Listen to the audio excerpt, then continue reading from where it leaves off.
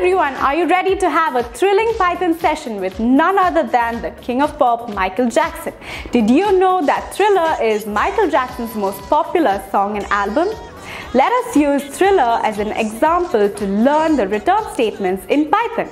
You all know that you can call a function to perform a particular task in Python, but did you know that the function can communicate back to you? Functions can return information or output to a user.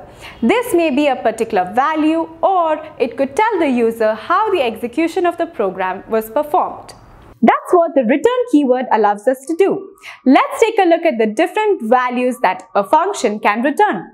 If you wanted to share details about your favorite Michael Jackson album, you can just call the function getThrillerDetails, and this function will return all of the details about this album. Here the details are stored in a dictionary and the function returns a dictionary.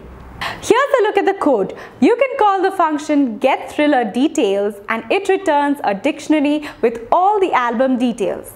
Finally, we print the details. If you'd like to know the list of songs in the album, you can call the function getAlbumSongList and it will return all of the songs in the album. Here in this function, it returns a list and finally prints the list. In case you'd like to return a specific piece of information such as the name of the artist, you can use this code. Here the return type is string. Or if you're trying to get the year in which the album was released, you can call the function getYearReleased. Here the return type is an integer. If you want to retrieve both the name of the artist and the year, you can return both the name and the year in a single function. In this way, a return statement in a function can return different data types.